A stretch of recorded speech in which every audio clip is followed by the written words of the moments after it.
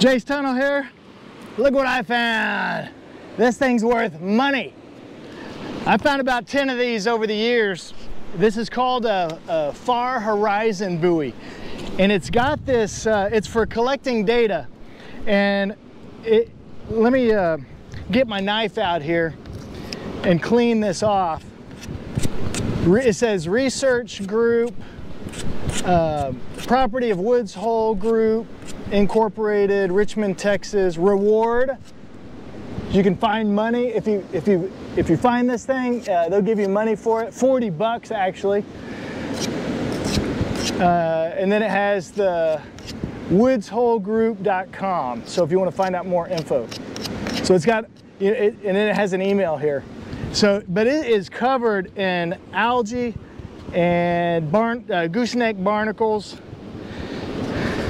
So it has been out there a while. Now, this is for gathering ocean current data. So when I pick it up, it's probably a good 20 pounds.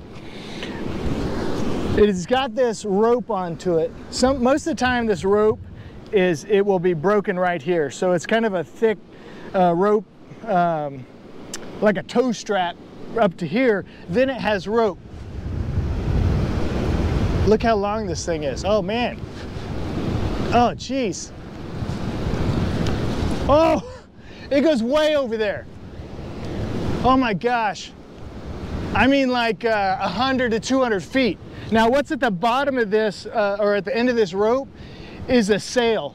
So it goes down into the water and it acts like a drift anchor. And so it will pull this thing around.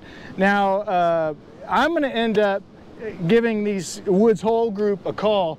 The money I get from it, I always donate it. So typically to the Amos Rehabilitation Keep in Port Aransas, because they rehab sea turtles and birds.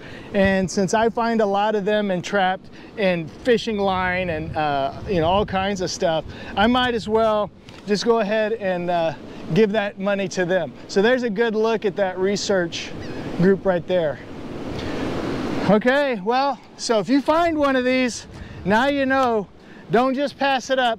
Pick it up, call these people, and get your own money.